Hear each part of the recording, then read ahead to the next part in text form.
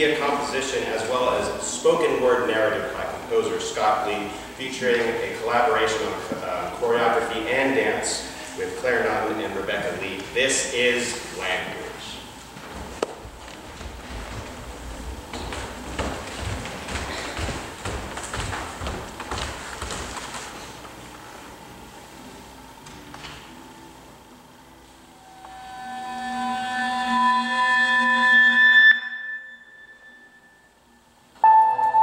Language to me is elusively beautiful, a tool that can manipulate the way people feel, think, and act.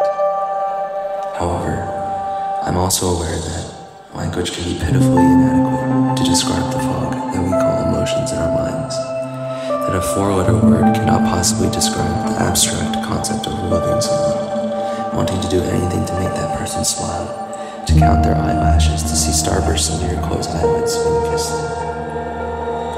It also cannot encompass the feeling of being painfully aware around them, the fear that comes with letting go of the you that you've always known and adopting one that is mostly you but also them.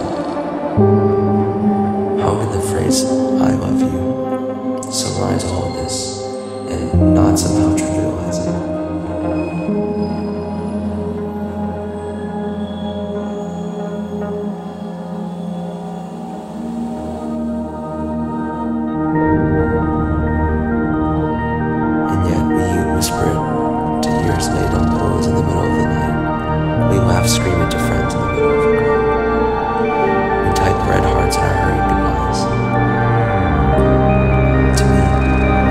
So